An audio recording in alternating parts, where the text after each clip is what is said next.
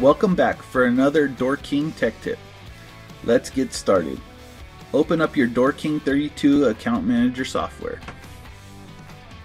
With your software open and on the Accounts page, go to File in the top left, then click on Export. You should get a pop-up window that looks similar to mine. It will have the list of your accounts, the file path on where your file will be saved, also some buttons on the right. We are going to start with telling it where we want the file to save, so click Browse in the top right. You will now see a new pop-up window asking you to select where you want to save your export. Select Desktop on the left, then click in the white box so nothing is highlighted. Now click the text box to name the file. I am calling mine DK Export.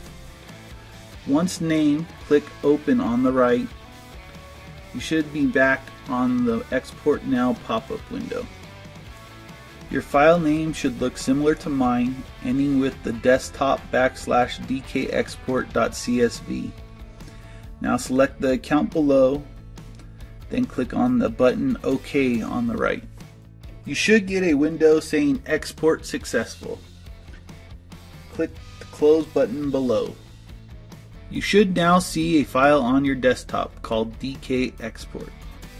This file is a CSV file that can be opened in Excel. Congratulations, you have successfully exported your account. See you next time for more DoorKing Tech Tips.